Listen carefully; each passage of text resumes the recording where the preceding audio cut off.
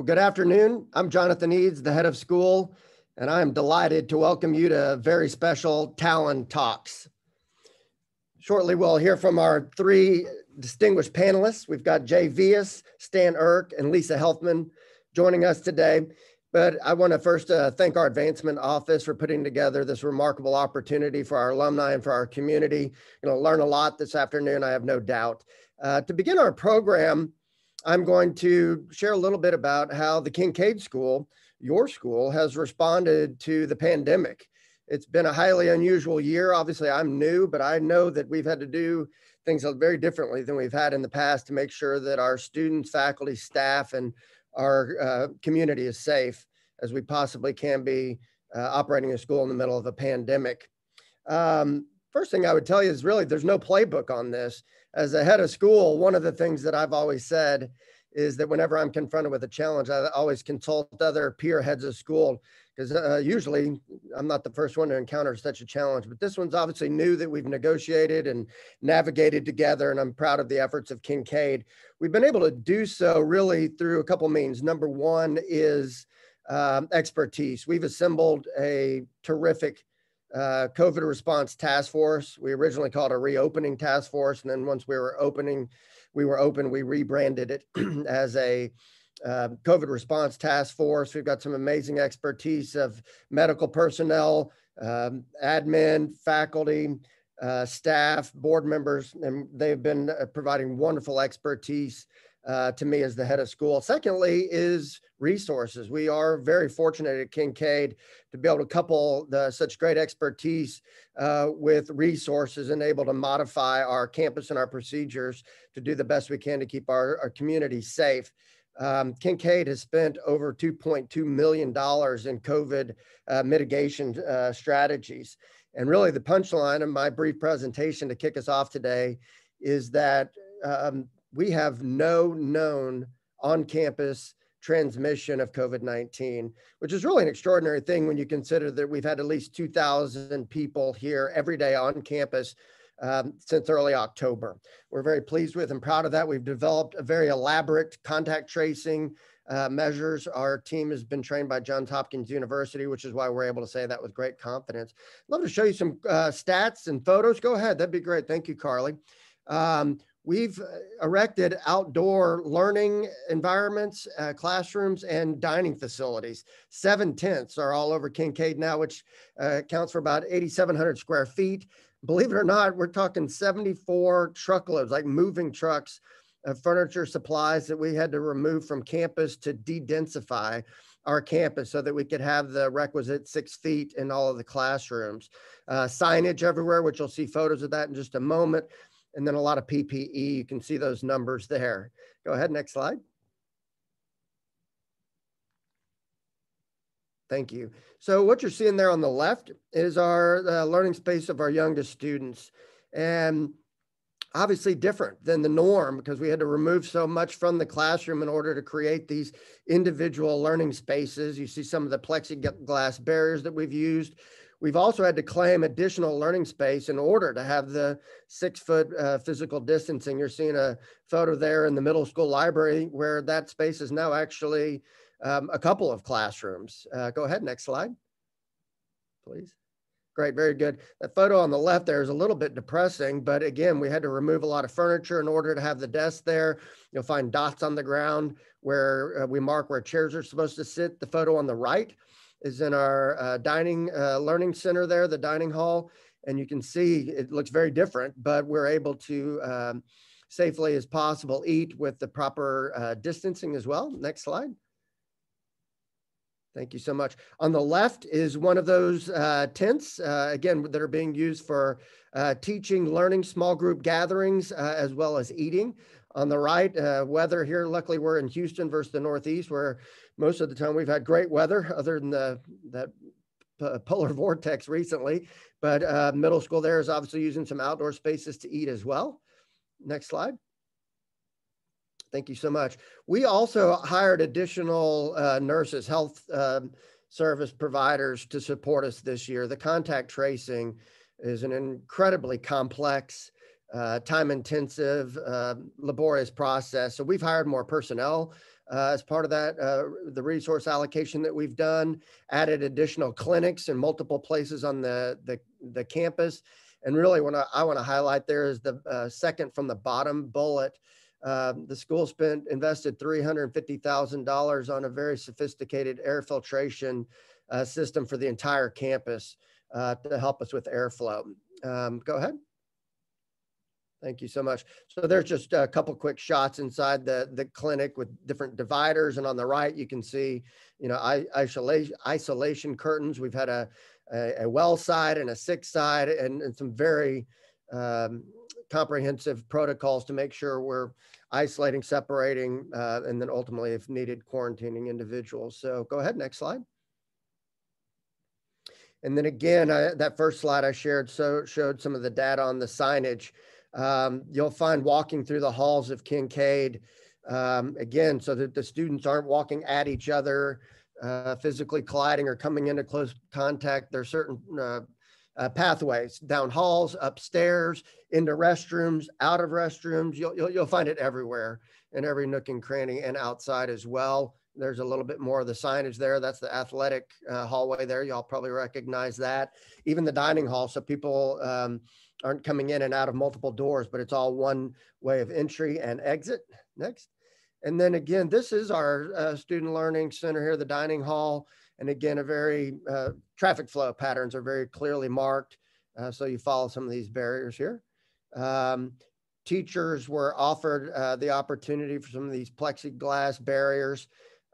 Protecting our faculty and staff is obviously paramount for us. And so that's what you see there. There's some contactless water bottle fillers. And so we've done that. Before you move on, the dining hall, we obviously have some very specific protocols that we've used with Sage Dining. Buffet style is over for now, and individually wrapped boxes is how that's done to keep the dining safe as possible. You'll find, hand hygiene is emphasized everywhere in all the classrooms as they come in, as they leave, cleaning off the desks between classes, and much more with sanitation, including regular use of electrostatic sprayers. And that is just, there's a regular rotation of that. And then there's also a targeted surgical use of that in the event we're made aware of a concern in a particular area. Okay. That photo there on the left is in the Ogilvy lobby there, the CATS center there, right outside the Brown Auditorium. That's where it's an overflow for middle school dining is what that is. So we're actually have some food set up, services set up in the ticket box office there. The right is the black box, which has been converted to additional learning space with proper distancing. Next. And then on the left there is down in the lower school, what we call the big room, marked for distancing. Interestingly enough, our upper school orchestra practices in there when the lower school is not present. Doggett Gym there on the right is additional flex space. Again, dining, but also when students aren't able, because we can only have so many in each classroom, sometimes students have to zoom in from the flex space. And last bit here is athletics. I just wanted to say before I mention the arts, we had all of our season so far, fall, winter, and spring at Kinkaid in middle and upper school. The exception is the wrestling. And then we also produced an outdoor musical, and that's what these last photos are right here. And we even had it's hard to build community, but we did pull off a neat social event, this outdoor après-ski event with real snow brought in and physically distanced measures. I'd love to go on, but I want to leave time for our panelists while you're here today. But I am grateful for our task force and all the advisors that have helped us keep Kinkaid open and as we finish this year. So with that, I will proudly and gratefully throw it back to introduce Jay Vyas to lead us to our Talon Talks today. Thank you, Jay. Wonderful, thank you, Jonathan. And it's absolutely wonderful for you and Tom and Carly to be hosting this Kinkaid Talon Talks. We're super excited to spend the remainder of the hour telling you as much as we know about COVID vaccines. On this Talon Talk, I will be accompanied by Stan Erck, who was from the class of 1966, and Lisa Helfman from the class of 1993. So let me give you a brief bio on the two of them, and I'll give you a brief bio of myself, and then I'll go through a few programming notes, and then we'll go ahead and get started. So I'm really delighted that that both Stan and Lisa accepted our invitation to be here. Stan graduated, as I mentioned, from Kinkaid in 1966. He received his undergraduate degree at the University of Illinois and his MBA at the University of Chicago Booth School of Business. He served previously as a president and CEO of Procept, a publicly traded immunology company, and then vice president of corporate development at Integrated Genetics, which is now Genzyme, and has been in management positions within Baxter International. He's had extensive experiences in the field of vaccine and infectious disease, and he joined Novavax, where he currently is, in 2009, and was named their president and CEO in April of 2011. And I'm sure he's going to have a lot of exciting things to tell us about the COVID-19 vaccine that they've been working with. So I'll speak first, and then Stan will speak second, and then Lisa will come in third. Lisa graduated from Kinkaid in 1993. She attended Tulane University and went on to receive her JD at the University of Houston Law Center. After a stint in Vincent and Elkins, she served as the Director of Real Estate Services at the Texas Children's Hospital, where she created Real Estate Service Department in order to centralize the hospital's real estate operations. She currently serves as the Director of Public Affairs in Houston for H-E-B Grocery Company. When she's not representing H-E-B in the community, she's pushing kale smoothies, as I heard, to children all over underserved communities as the founder and board chair of Brighter Bites, which sounds like an absolutely wonderful organization. They've delivered over 38 million pounds of fresh produce and hundreds of thousands of educational material on better eating to over 400,000 individuals across the 125 participating schools, both here in Houston, but also Dallas, Austin, New York City, Washington, D.C., and Southwest Florida. So I couldn't be more proud to have both Stan and Lisa joining us here today. So I'll ask Stan and Lisa, they can mute their screens, and I'll ask Carly to bring up our slides, and then I'll go ahead and tell you a little bit about me, and then we'll go from there. So I graduated from Kinkaid in 1985 and went to the University of Texas in Austin, and then went to Baylor College of Medicine, where I did my MD and my PhD training. And then in 1996, came up to Harvard at the Massachusetts General Hospital, where I trained in both internal medicine and infectious disease. And I currently serve as an associate professor in medicine here, as well as the program director for the Department of Medicine residency program.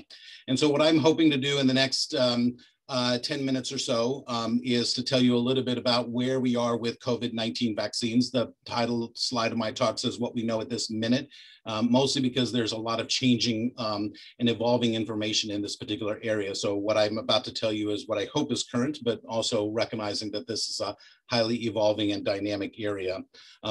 Following me will be Stan, and then following Stan will be Lisa. And we're hoping to leave about 15 to 20 minutes to try to answer some questions. We appreciate all of you who submitted your questions in the prior to this session, but we also want to give you the opportunity to ask questions while you're here. So there's a Q&A button at the bottom of your screen that you can submit questions there, and we will do our very best, recognizing that we're going to end around 1 o'clock. I have to think of my central time and East Coast time here, and around 1 o'clock, so that so we may not be able to get to all of the questions, but we'll do our very best to do that. So Carly, can I have the next slide?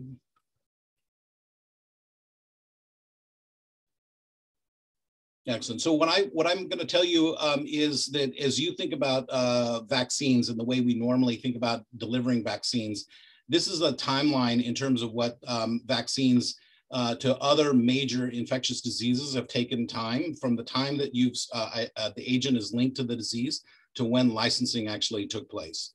And so you can see here that the SARS-CoV-2 is actually done in about 326 days, which for all of these major diseases is actually one of the shortest times that are there. And I'll go into a little bit about why we were able to accomplish that. Next slide. And so we're talking about SARS-CoV-2, which is the virus that causes COVID-19. It is a RNA virus. And so you will see that there is, and depicted in this cartoon, the blue part that is in the inside is the RNA. And for the purposes of this discussion, because we're going to focus more on the vaccine and not necessarily the biology, I want you to focus on that red, what appears to be a flower, which is a protein that's called a spike glycoprotein. Many of the vaccines that we'll be talking about are developing an antibody response in the body to this glycoprotein, which is a major constituent on the surface of the virus and is known to be the way the virus actually engages mammalian cells to gain entry into that cell. Next slide.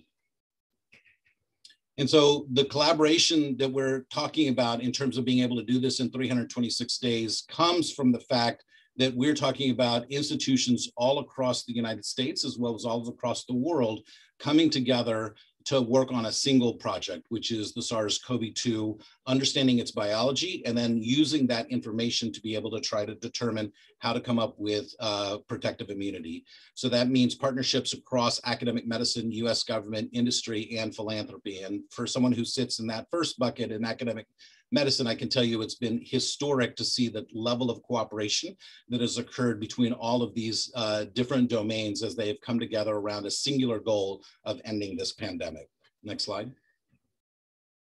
So I told you a little bit about this being an RNA virus. One of the things that you should know is that the first two vaccines that are out there, the ones Pfizer and the Moderna vaccines, are what's called mRNA vaccines. And it's the reason that we call them mRNA vaccines is that the agent that is injected is actually an RNA, which is, for those who might remember their biology, is the component of the DNA to RNA to protein part. It's essentially like that instruction manual on how you build a protein. So the goal in those two vaccines is for the body to get an instruction manual, i.e. the RNA, and then it allows it to build that spike glycoprotein. That spike glycoprotein in isolation without all of the other components of the virus is incapable of causing infection, but the body recognizes that glycoprotein as not self and therefore will mount a particularly strong immune response. And we now know that when you develop an immune response to that glycoprotein S, we know that that then confers into protective immunity. What happens to that mRNA? The mRNA is essentially like an instruction book. So if I were to use the idea of building a bicycle, for those who remember the old days, instead of going to the internet, you would actually get a book with your unassembled bicycle parts. That instruction book was the mRNA. You would assemble all those parts, you'd have your bike, and then what do you do with the instruction book? You throw it away. So the mRNA that's injected through these vaccines is actually degraded, we think within typically hours to maybe a few days. Next slide. So I've gone through a lot of how this works. Just to highlight, mRNA tells the body how to make that spike protein. The spike protein is made, and then it goes into, and then your body makes an immune response.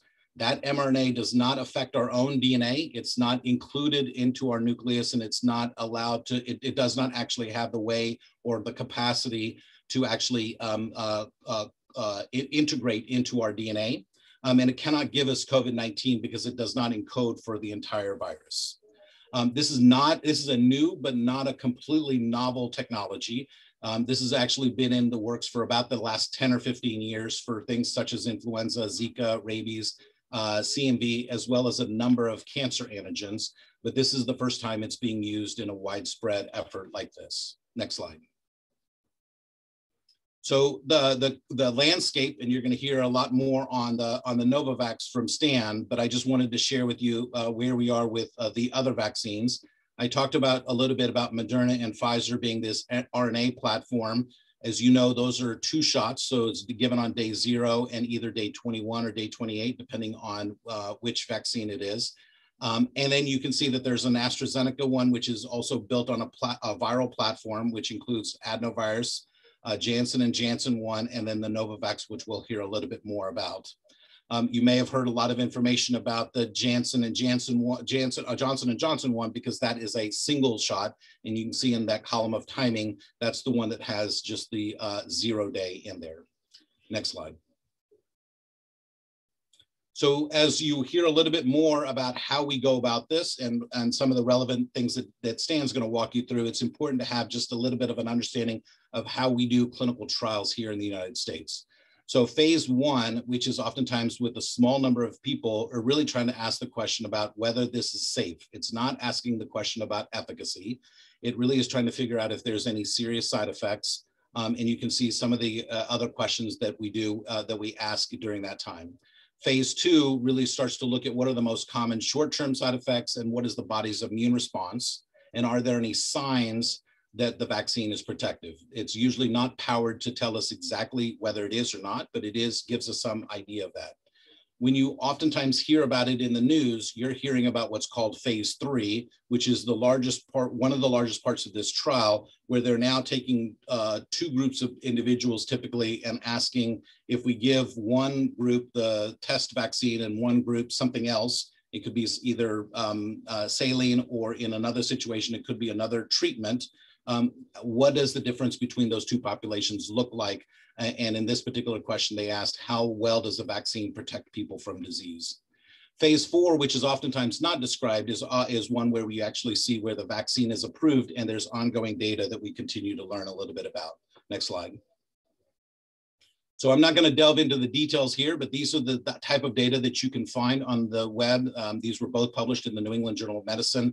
These are the efficacy for what you see on the left for the Pfizer and what you see on the right. So what they are looking at is the incidence of developing COVID on the y-axis, and on the x-axis you can see time. And you can see that these curves, especially on the left, splay right around day 10, which is when we would predict the body starts to develop protective immunity. In these slides, you can see the rising one is those who received placebo, and the flat curve that you see there are the ones that received the vaccine. Next slide. And so oftentimes when we do this, they are all looking to see what the side effects are. And the most common side effects we've seen are fever, headache, and muscle aches. Here at the Mass General Hospital, we've run a COVID clinic for both our patients as well as our employees since the later part of December. And we've seen commonly fever, headaches, and muscle aches. We've seen in the now, I think, close to 100,000 doses that we've had 2 anaphylactic reactions here, both which were managed in the emergency department. Both did not require hospitalization. Next slide. Oftentimes I'm asked about COVID vaccine in children. Right now, the studies were, for the Moderna study, included participants 18 years or older, and the Pfizer vaccine study looked at 16 and older. So we don't have any trial data. In clinicaltrials.gov, they have registered trials, and we expect to have information by the fall about the reactivity for folks that are in the 10 to 12 to 18 range. Next slide. There is robust safety vaccine monitoring. Many of these systems have been placed for other prior vaccines, but I want to point your attention to what's called VSafe, V-Safe. This is a new system that was specifically designed for COVID-19, and it allows us to use active surveillance. And when I say we, it's talking about the federal government, to use text messaging to initiate web-based survey monitoring. And it does telephone follow-up for anyone who reports medically significant events. Next slide. So there's lots that we do know. I just want to acknowledge the things we don't know. Many of the things that we're still actively working on is trying to understand the durability of our immunity. The question comes up, how long will this last? We have some reasonable data to assume that vaccination is providing, at least from blood work, that it's producing a more vigorous response than natural infection. We're ongoing, as with VSafe and other modalities, to look at safety and efficacy for many of these. And then one of the areas we're looking at is, does this protect? We know it protects from severe disease, but does it protect from viral transmission? We want to understand how this works in both immune function and dysregulation. Variants are obviously a big part, and I'm going to spend one slide talking about that. And we need to address healthcare disparities in vaccine uptake and distribution, as well as hesitancy. Next slide. So here's what I'd like to give you the take-home points on the SARS-CoV-2 variants. There are variants out there. These variants are natural and expected. This is what we typically see when we are dealing with viruses.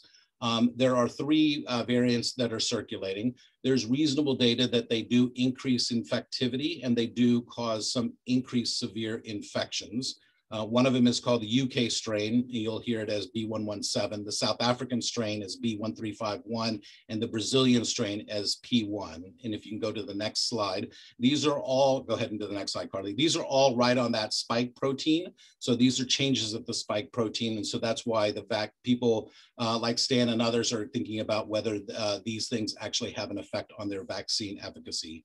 We should put this into perspective. So this is data that came off 2 days ago from the CDC. So if you look at the three types of variants that I just told you, they've been reported in 3,081 and 15 cases. We recognize it's probably an underestimate of those, of the numbers, but probably not by too much. And I gave you the Texas numbers as of 2 days ago in terms of the number of variants that we've seen in Texas for these three variants. Next slide.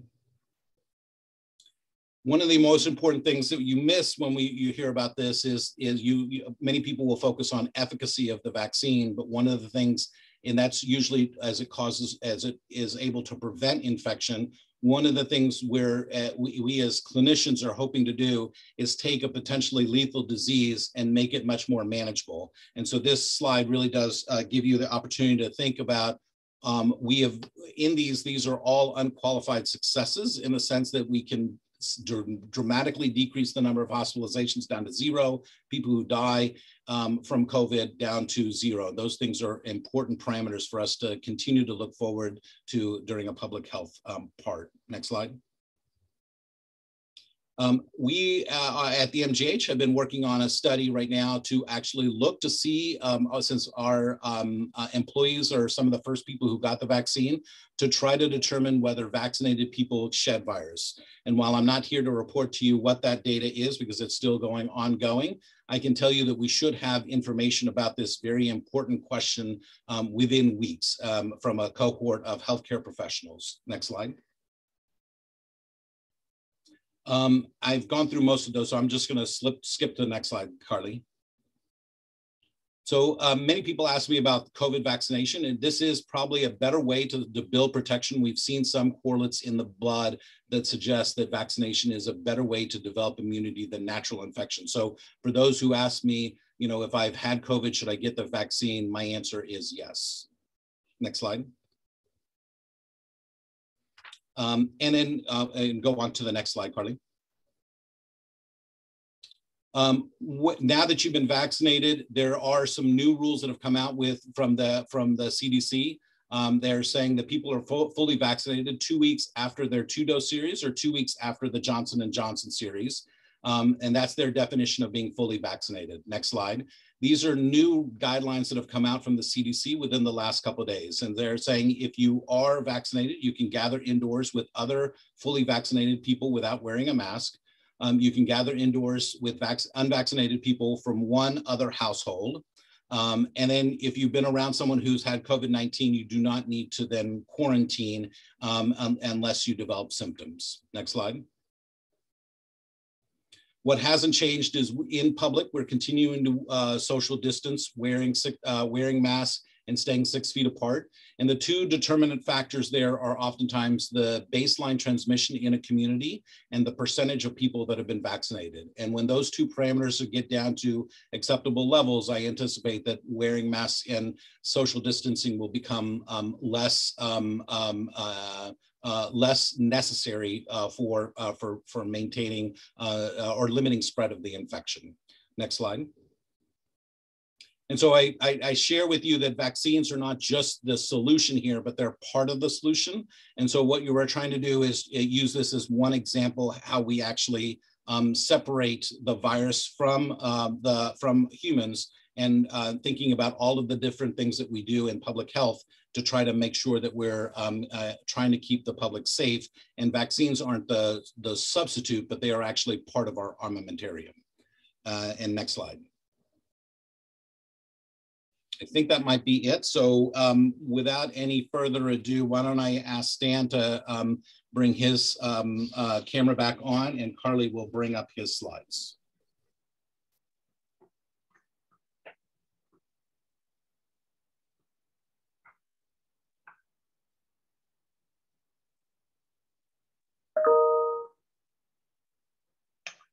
Jay, thank you very much. Yeah, you covered a lot of ground. Some of the ground that I'll be covering, so I think it fits well. If you go to my first slide, if you would, the next slide. What I'll tell you a little bit about today is how you make a vaccine. I won't tell you very much about it, but the basics. And then more importantly is how you, once you make a vaccine, how do you test it? What are the data that you have to gather, both for safety and for efficacy?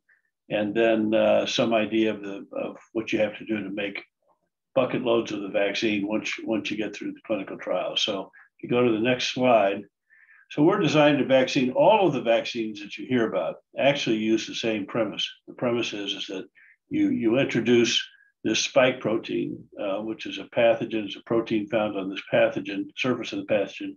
And the virus cannot survive unless that protein works. And so you try to use that pathogen, the spike protein, as an antigen to stimulate an immune response against it, so that if you do get infected with the real virus, that you'll have antibodies already that will block that spike protein. Spike protein can't attach to your cells. You can't get sick. So everybody's working on the same way. It's just different ways of giving the spike protein. The way we do it is in this graphic here. In that top center is we've got a gene sequence of the spike protein, and we actually use something called a baculovirus, which is a virus which infects cells, and we use a cell to grow up a lot of, and inside that baculovirus, we put in the spike gene sequence for the spike protein.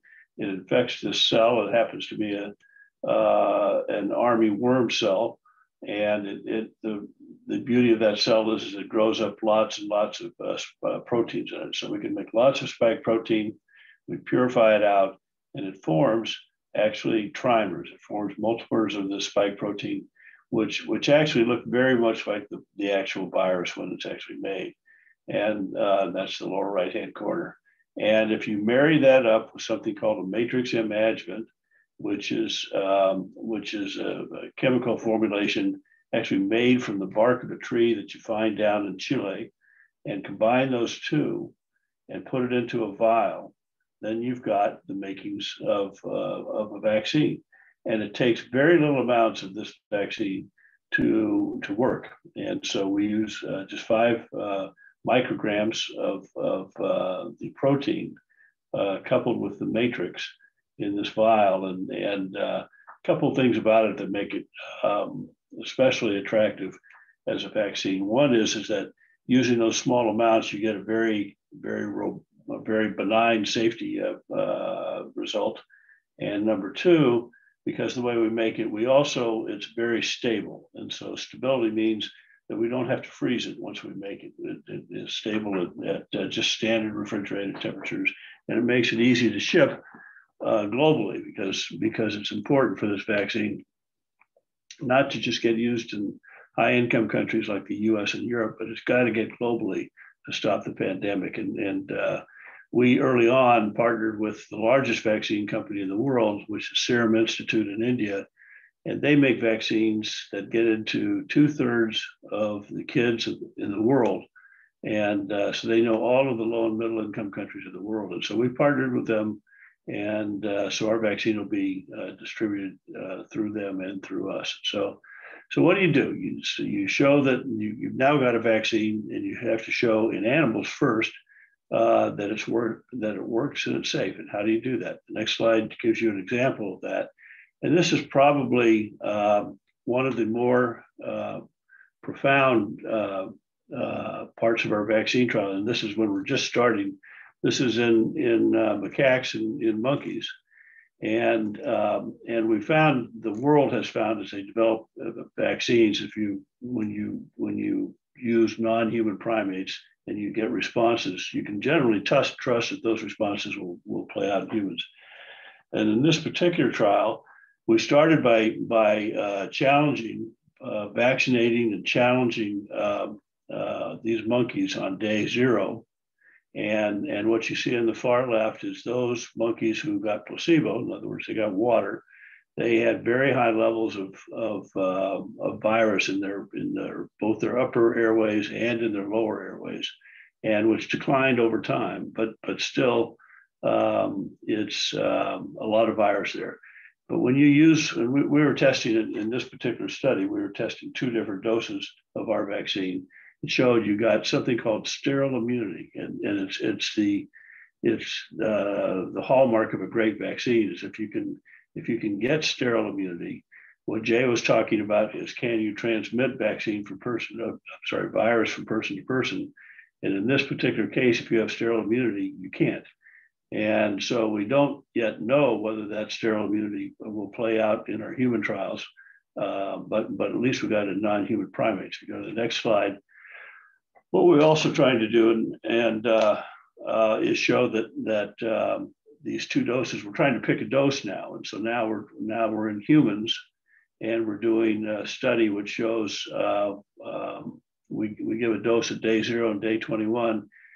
We want to show 2 things. One is we want to show that we get enough antibodies that in theory they'll be protective from disease. How do you know that? Well, one way to know that is when you take plasma, when you take sera from people who have already been infected, which is that yellow bar down there, is convalescent sera. So you're taking they've been infected, they've built up antibodies to the virus, and they're presumed protective next time around. So you want to get levels of antibody in your vaccine above that. And as you can see, that we get in both the 5 microgram and the 25 microgram dose, that we get levels that are far above that. And that's exactly what you want to get. And then if you go to the next slide, we then tested in Australia, and then go to the next slide, please. We did a phase 1 study in Australia. And in that phase 1 study, and this is the last time I'll show you 2 doses, because from the study we determined that there's no difference between the high and the low dose. And so we go forward after this trial with low doses, which is great. So in effect, it increases your capacity to manufacture product by 5-fold. And again, you see the same sort of analysis, convalescent titers in humans. And in this particular study, I'm showing this slide because we also were able to show different time points down in 3 months and 6 months that those level of antibodies, even though they decline, they don't decline to a level that's below the convalescent sera. So they should be protective throughout that time. One thing it does tell you is that sometime it's likely that you're going to want to get a boost, and whether it's at 6 months or 12 months, larger studies will tell you that. But that's part of the data that we have right now. So from there, we progressed into what's called a phase 2 study in South Africa. Now, this study is the first study that's designed not just to show that you have an immune response, but that you have efficacy. And now we're doing a serious safety study and an efficacy study in over 4,000 people. And my chief medical officer loves this particular slide. He says it's the best slide he's ever seen in his 40-year career of doing this stuff. So this is your safety profile, and show what, and you measure all kinds of things in these clinical trials in terms of safety.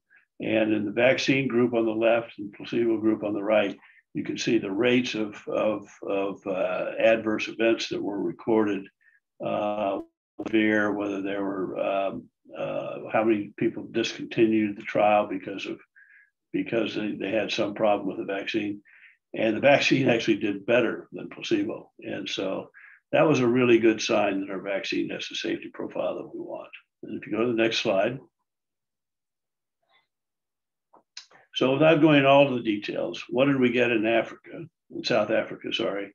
And so basically in the bottom left-hand corner, which is the population that was the main population, which was 95% of the study, it's all people in the study that were HIV negative, and we got 60% vaccine efficacy. 60% efficacy is generally considered fairly good for a new vaccine, and for a respiratory vaccine. Flu vaccines, if they get 50 or 60%, everybody would be happy about. We weren't particularly excited about it because we knew at that point that Moderna and Pfizer had done very well with theirs and got in the 90+% range. And so we scratched our head and thought about, well, why is it only 60%? And it turns out what we found, and Jay was just talking about variants. we're now the only company with efficacy data against all three variant strains, and the South Africa variant, the UK variant, and the original Wuhan variant that came out.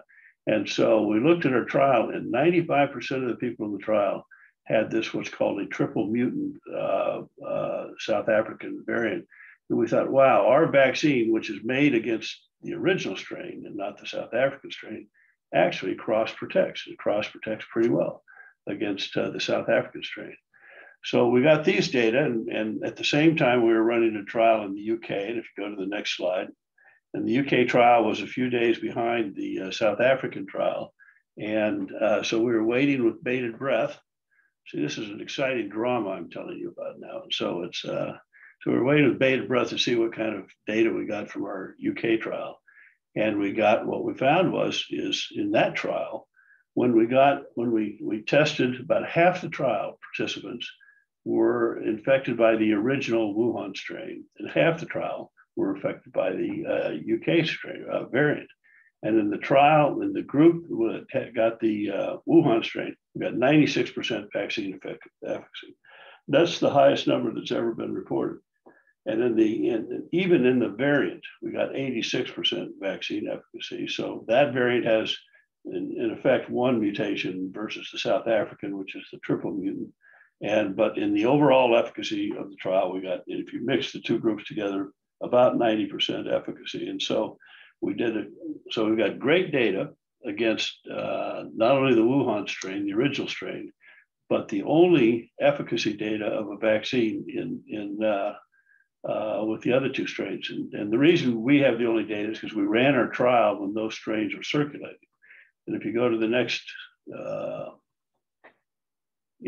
I'll get to that variant in a minute. So so now we're doing a third efficacy trial, which is included in the United States. We started this trial just about 8 weeks ago, and we brought in 30,000 people, and excuse me, and enrolled all 30,000 people within 6 weeks. And excuse me, so we're now in the position of gathering all the information, how many people were infected in placebo and how many people were infected in the vaccine arm. Should have those data sometime in the month of April, but we already know that the vaccine works incredibly well based upon the UK and South Africa data. If you go to the next slide, so let's talk about variants for the moment. So I'm going to give you 3 slides, and this particular one shows you over the period of the last year. It gives you graphically what variants were prevalent. And in the case of the UK trial, you see where the green box is highlights, and this covers the orange line, which is the UK variant. The orange area is the UK variant. It shows about half the subjects in that trial were infected by the UK variant. If you go to the next slide, it shows you that in South Africa, the South African variant was dramatically increasing while we were doing the trial, and it covered 95% of the people that we were trying to protect. And then if you go to the next slide, this is the US. And so you see the variant that is coming up that Jay had referred to, the UK variant is coming to the United States. It's moving so fast that I think people think that by the end of, possibly by the end of April, it will be the dominant strain that's circulating in the United States, which is the UK variant. Good news is even though our vaccine works a little less well in the US, our vaccine and others should work very well against the UK strain that's now circulating in the United States. So summary, key takeaways: 96% efficacy against the original Wuhan strain, 86% against the first variant that we determined was UK variant, and 51% against the South African variant. And across all of these is a very favorable safety profile. And that's critically important in vaccines.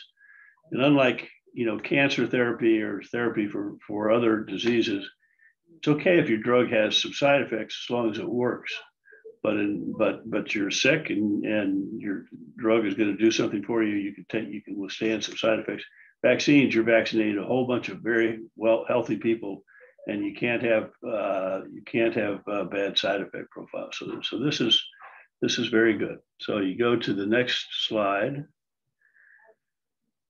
And so we've got a good vaccine, works well, it's safe, it's stable at room temperature, so we can get it distributed, but you got to make bunches of it. And so little old Novavax, as a biotech company, this is a slide 1 year ago. We had our headquarters in Maryland, and we had in Sweden a place where we made this adjuvant that I was telling you about. That's all the capacity for manufacturing we had. And so we knew we had to do something. So we got a lot of funding from the U.S. government. We got a lot of funding from the Gates Foundation and from other organizations. We got a lot of investor interest. And then if you go to the next slide, we've now put in place 10 different facilities to make the spike protein, and 3 different facilities to make the adjuvant, and several facilities to make packaging, fill and finish on a global basis, because we didn't want to be in a place where borders close. If the US or some other country were to close their borders and we couldn't get our vaccine to the rest of the world, that doesn't help the pandemic on a global basis. So we did this globally, and now we have the ability that by the end of the third quarter, we should be able to make around 150 million doses a month. And that lets us get at the problem that we need to get to over the coming year. What it will be is uncertain. I don't know how much of that production will be actually making variants versus making the original vaccine strain, or whether it'll be a bivalent. But the beauty of our vaccine is at very small doses, we can make bi and trivalent vaccines, much like you can make flu vaccines. And so with that, I think I'm done. That's how you make a vaccine. We have expectation is that we will accumulate all the data we have and finish the phase 3 trial in the US. And in the next month or two, we'll file for approval. And with good data and maybe a little bit of luck, we'll have the vaccine being shipped by the end of the second quarter. Stan, you made a very hard problem sound quite easy. So thank you for that. Let me turn it over to Lisa, but just before Lisa gets started, just a quick programming note. There are a number of questions that have been coming in. So we are going to continue till 1:15. So just to try to be able to answer your questions, and please continue to put them in the Q&A, but we will go till 1:15. Lisa? Hi. Well, as life would have it, I am actually at Kinkaid today on the HEB team vaccinating the staff and the faculty, and we are so thrilled to be here. I will tell you the response has been incredible. We're vaccinating 120 people today, and many of the faculty that you know and love, they are so excited to be receiving this vaccine. And they are literally, some of them are in tears. I think that this has been an emotional year for all of us, you know, hearing the science and how much has gone on behind the scenes to make this a reality for us to get to this point is absolutely incredible. And living through the pandemic every day, whether you're on the science side, whether you're like me on the front lines, or you're just living life, it is a very different world that we should all be commended for getting through. And we are very excited to be at this point. But as your local representative and someone here who lives here in Houston, I will say we are really far from over, and we want to make sure to continue to really live the way we've been living and take precautions until we get our vaccine doses up. So today, the epidemic in Harris County is still increasing. Our 7-day average is still about 500 cases a day. We're in the third wave of this, and we want to just make sure that we don't have any risk of plateauing at the high levels.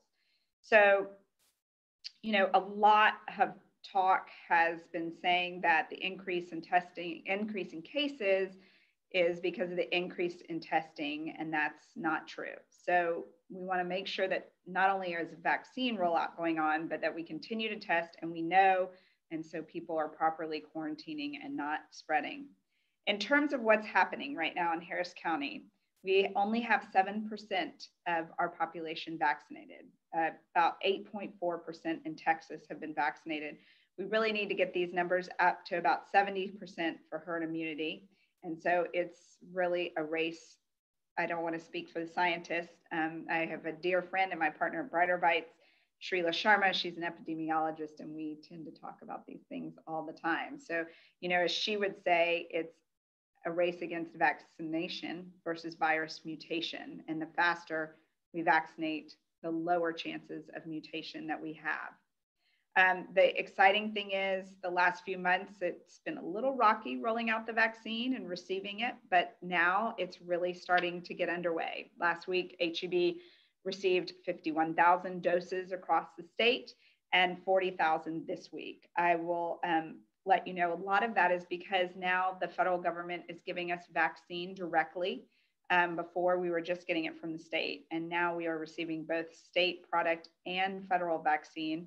HEB is only one of 4 providers that are qualified under the federal program. We feel very honored and privileged. And, you know, obviously I'm biased, you know, as head of public affairs here in Houston, but we're really happy that we are in the getting so much vaccine now, because we are in the communities where it's easy for people to be and to go. And, you know, we're bringing the vaccine to you. And I think that's really important, not just for you and me that are, you know, want to make it easier and not schlep 2 hours. I was working at a vaccine clinic over the weekend in Tomball. And when I was checking people in, who knew I would become expert temp taker to add to my resume. But when I was checking people in, I noticed that there was people from San Antonio, there was people from Florida, from Mexico, all over the country and even beyond coming to get this vaccine. And that was mind-blowing to me. But I think that people really want to take their health into their own hands, do it for themselves, do it for their family, protect themselves. And as I said, with HEB, it's really great because we're in your neighborhood and we can help you head on. Speaking of neighborhoods, you know, my job for HEB is in public affairs. Part of what I do is really help our community in a philanthropic way and see what communities are at need, whether it's every day or it's in a pandemic or a disaster. This is where we hopefully thrive and can serve you. And one of the things, wearing my hat as HEB and Brighter Bites, that I have been watching during the pandemic is how much harder the pandemic is, and COVID specifically, is hitting minority communities, Black and brown, lower income communities. And, you know, some days we ignore, I am personally working on this every day in my career, but some days it's easier to ignore a community that's not part of our own, right? That we don't know a lot about. They're living separately. But with COVID, everybody's health affects each other. And that's why it's really important that every community gets vaccinated. We know that COVID has hit the Hispanic community harder. It's specific, double the rates of COVID diagnosis, complication, and death, only second to the Black community. A lot of that is because there are underlying health issues, which we know that COVID attacks that more directly, particularly obesity. You know, age, obviously, we've had a lot of talk, but obesity is one of the other highest comorbidities. As someone who's dedicating their life to get fresh fruits and vegetables into lower income communities, you know, I knew, and my team has known, that these health disparities have existed in lower income communities for quite some time. And so daylighting this with COVID, I hope that, you know, you never want to see a silver lining, but I hope that we take that seriously and we continue to work on prevention, whether it's for ourselves or underserved communities, and we focus on that so we don't continue to have these disparities as other health issues that they come up. So, you know, the national data says that there is vaccine hesitancy among Black communities, as well as other minorities. And so we, as leaders of the community, have to work to change that. We have to educate and we have to advocate. And we have to bring the vaccine to where people are, whether it's through our stores or community programs like we're doing at Kinkaid today. We have to make the vaccine easy to get. Right now, in order to get the vaccine, you have to sign up online. And I don't know if anyone has been following the digital divide issues in our community. I think that everybody heard about it with kids and not having computers. And when school went entirely online, I think a lot of people stepped up, including HEB, to make sure kids did have computers. But the kids weren't the only ones that the pandemic affected in this way. And so right now, seniors and others in lower income communities are having issues signing up for vaccine. I am told literally that we released on last week, I think Thursday or Friday, for our vaccine clinic in Tomball on Saturday for 1,000 spots. We released the spots, and in 30 seconds, all 1,000 spots were gone. And so if you are not as sophisticated as using the computer or you are not in a job that allows you to have your browser open looking for these spots, it is going to be harder and harder for you to get a vaccine. I think it's getting easier because more is rolling out, but I think we as a community have to come together and like HEB, and we will be going out into minority communities to make sure that we're both giving the vaccine and advocating. So if there are any opportunities that you have where you do work in different communities around Houston or anywhere around the country that you can be of help, I think that is another thing that you can do to really help us get to this herd immunity level. So I think things are looking up. I'm proud that we're able to vaccinate so many people. HEB has all the immunizers we need to get people vaccinated already on staff. So we were excited that we could roll out in real time and make things like this happen. And we will just continue to keep going until we reach the levels that everybody who has the vaccine, who wants the vaccine, has it. So thank you. This is a great day to be at Kinkaid watching this happen. It's a little bit of a wild day that this mask mandate was lifted today. And we're hoping that everybody still does their part and wears their mask in our stores and around the community. And that together we'll make this happen and we'll get life back to a normal that we're comfortable with. So thank you for having me today. It's great to be a part of this esteemed panel. Wonderful. Thank you, Lisa. That was absolutely terrific. And I have to just echo one of your comments, or many of your comments, because I agree with so many of them. But as someone who has practiced and cared for a number of our patients, not only on our floors, but in our intensive care units, the disproportionate toll that severe COVID has had on our Black and Brown population cannot be understated. It is a significant part for anybody who has spent time in the hospital and have had to coordinate family meetings over WhatsApp or FaceTime. That has been one singular thing that has, at least in my memory, has been seared there over the course of the last year. We do have a number of questions, and I would encourage the audience to continue to put questions in here to talk a little bit, to ask. Maybe I would just, and Stan, if you don't mind turning on your camera as well, so that I know that that I can ask you questions as well. Lisa, I'll start with you, Lisa. There was a question about, in terms of thinking about access to vaccines, not only in terms of neighborhoods that may feel disproportionate, but what about rural communities and areas where they're not in an urban area? What efforts do you think are you aware of that are being made there to try to serve the rural community?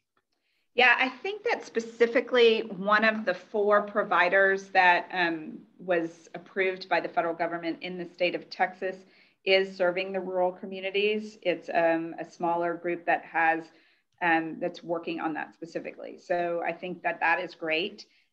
We hope that there are HEB pharmacies also in addition to them, and a lot of HEB in a lot of rural communities. And I would, encourage others when there are, communities that they know about where people aren't getting vaccinated, to reach out to a large provider like HEB and see if they can do a vaccine event and coordinate it at a community center or somewhere that is convenient for people. Because that's the thing, you know, you and I can see a vaccine an hour away and drive there because we have that luxury. But in these rural communities or lower income, whatnot, that they might not have transportation, the things that we take for granted, they just might not, or they might be older population. And so it really is a real issue. And I encourage people to look into that, or if they work with any nonprofits or government entities, to work with the providers. Right. I think it's so important that those communities continue to engage in the vaccine efforts, because oftentimes some of the ICU and hospital capacity in those areas are particularly stretched. And so now is the time to, as you said, engage in with those groups to try to see if the vaccine is available on there. Stan, I wanted to turn to you and see, I'm assuming just below the screen that we can see you have a crystal ball there. So I'm glad you have that there so you can tell me the answer to this question, which is now that we're going to start to see more vaccines on the market, when are we going to get to a time where the community, the US community, the Kinkaid community, the Houston community can know that there's going to be, let's say, no limitation in the vaccine availability? Like where vaccines are not the amount of vaccine is not the limiting factor in terms of getting the vaccine. Do you have a sense as to when that might happen? Well, it's a good question. The answer's a little complicated, I'm afraid. My crystal ball isn't any better than anybody else's. I think the problem is that the vaccine community and the healthcare community have done, regardless of all the headlines you see. Your first slide showed we've got a vaccine out from gene sequence to a vaccine approved in a year. I mean, that's just remarkable. And so it's getting out. It's getting out more and more every day. We're now in March. I think the president predicted that by May, there would be enough vaccine for everybody who wanted it in the US. It's US now, not everywhere else. And that may be close. And so it may be May or June or July. The conundrum is we don't know what, number one, we don't know how long the vaccine is going to last. So therefore, does everybody need a boost? And if so, do you need a boost at 6 months, or do you need it a year? And secondly, with the variant coming around, do we then need to boost with a variant possibly, or possibly a bivalent vaccine, which has both the variant and the original strain to boost? And all those are going to be data-driven decisions. And those data are going into clinical trials. We are, Moderna and Pfizer and everybody are, over the coming months, and we'll have data in the summer. The capacity, the good news is the capacity is there now to start making it. And in our case, and I think others, to be able to make the variant is using the exact same technology that we use to make the original vaccine. And so it's just a matter of switching over like you do when you make a new flu vaccine every year. So I think there's going to be a lot more vaccination, but it's not coming from a base of zero. And so you're boosting, and boosting responses are typically very important and very protective. Thanks, Stan. And I would just add to that, I think surveillance is going to be an ongoing issue. So we'll need to continue to make sure that we have good and robust systems to continue to surveil our communities to see whether variants emerge, whether those start to actually come up. And so I know that there's a number of things that are being done right now in terms of using existing networks to try to make sure that we do surveillance. Lisa, if someone comes around and is has an opportunity to interact with, let's say, a community that might be vaccine hesitant, or an individual that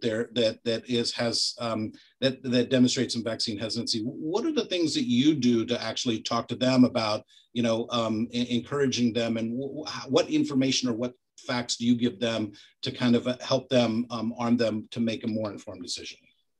Well, I think the number one thing we can do, not me personally, but anyone in these communities, when you're working with vaccine hesitant people, is for the leaders in the community to show that they're getting the vaccine. Much like the President of the United States went on, and our governor, and but also at a more local, like a micro level, whether it's, do they trust their church and their pastor? Is there a community figurehead with a nonprofit?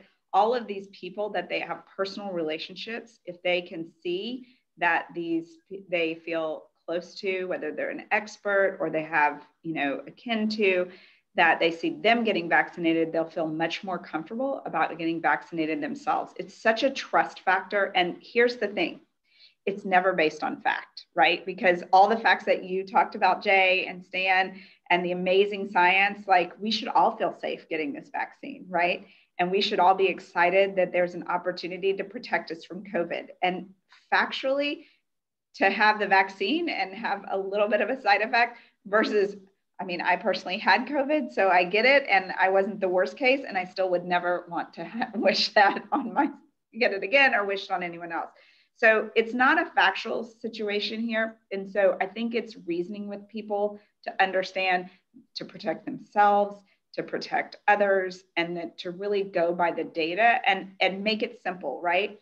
But I think it's a trust factor. And if you can, I even saw it amongst some HEB partners when there was some extra vaccine on Saturday and they were hesitant, and to see that the conversations going on in their head about receiving this vaccine and who they trust, they called a family member. The family member did not have a scientific background, but they trusted this family member. And so that's why I say it's these trusted relationships. And that's why we have to go very local, very deep into the community. And like, for example, if we can run a clinic like we did today in a lower income neighborhood where people are already going, like a church or a community center, and there's a leader from that community, they're so much more apt to get the vaccine. And that's what really excites me about more vaccine coming online, and that we can go out and do that at HEB or anyone else to go deep into the community and make it easy. Couldn't agree more, Lisa. And I guess I would say I've tried to do my best in my part in terms of talking to a number of different individuals, both in my community and as far as my Zoom reach can go. And I've been amazed by some of the questions that I've received, including a question that I got not too long ago, which was, I was told that there's pork in the vaccine. That's not a true statement, but for someone who has certain religious preferences, that would be a non-starter for them. But they were convinced, because they had heard from what they thought was a trusted person, that's why we shouldn't get the vaccine. And so I do think there's also, in addition to the facts, I think there's also an opportunity to correct some misinformation there as well. And I think we just have to be really, really quick. This whole pandemic has created so many emotional issues for all of us. And if we can just show empathy towards that and a little kindness and understanding that we might have to go the extra mile to convince people or to advocate and be examples, and just lead with that empathy measure, I think we'll go a lot farther than just kind of forcing things on people. Couldn't agree more. Stan, I wanted to go back to you about vaccines. Your platform and platform of other companies have largely been focused on infectious disease, but the promise of vaccines also include things that are non-infectious disease. So things like cancer and potentially Alzheimer's people have used in terms of this. Can you kind of explain a little bit in terms of how vaccines might be used for the purposes of cancer or for other non-infectious disease purposes that might actually drive kind of ongoing development of vaccines?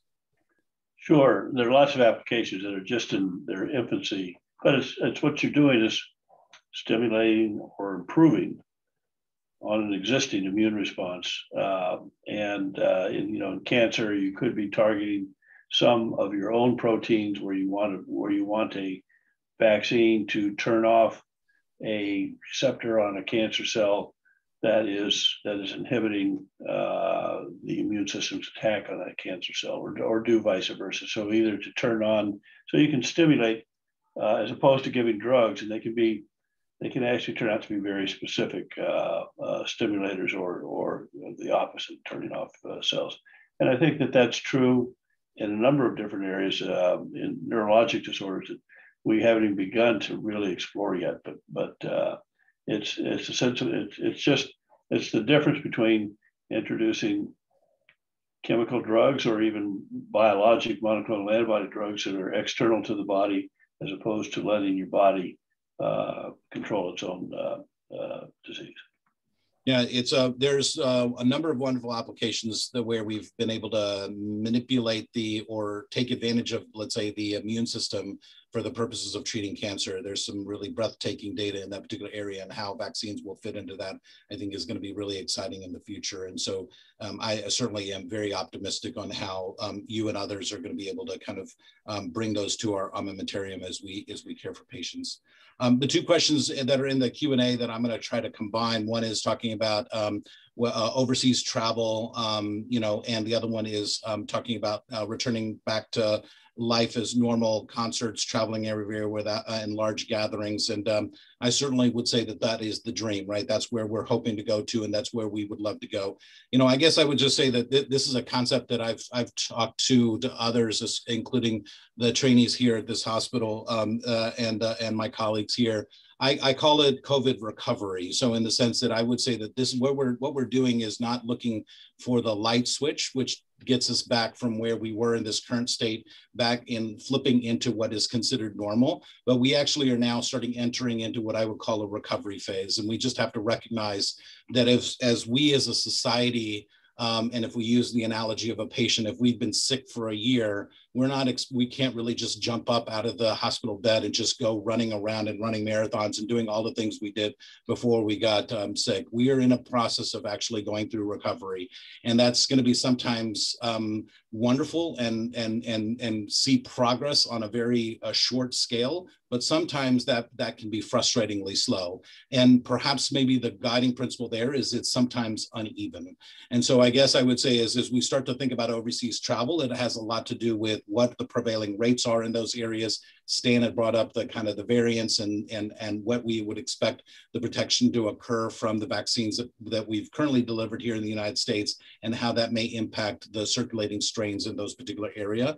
And then going back to traveling everywhere, concerts and large gatherings are largely going to be dictated by the percentage of individuals who are vaccinated and the prevalence of the circulating strains that are in that community. And that may mean that, Harris County may be different than Fort Bend County. That may have very different things in terms of what's happening in Boston and New England to what's going on in Los Angeles. So we'll have to pay attention to these things as we kind of move forward, and that will complicate the kind of like the one size fits all answer we're all hoping for, as we kind of hope and think a little bit about that as well.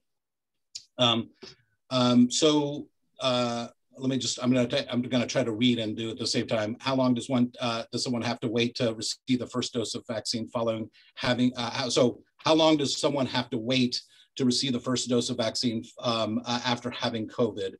So right now, the current recommendation is that you should be completely recovered from your disease.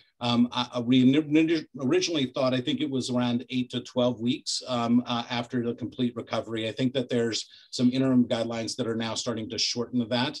But the goal right now is that you have to be fully recovered from you cannot have a fever, and you cannot have any ongoing symptoms that are associated with that as well.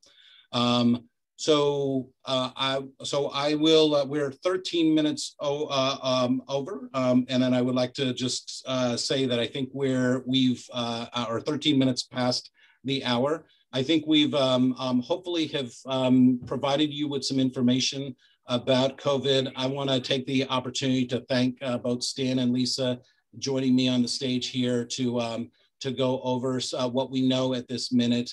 I couldn't be more proud of the Kinkaid community and the community in Texas, as well as all of us, as we continue to try to do our part to end this COVID pandemic. And I hope that you will join us in that effort, because as Lisa said, this is going to take all of us and all of our efforts to bring everybody to where we need to be so that we can open up safely and finally put an end to this COVID pandemic.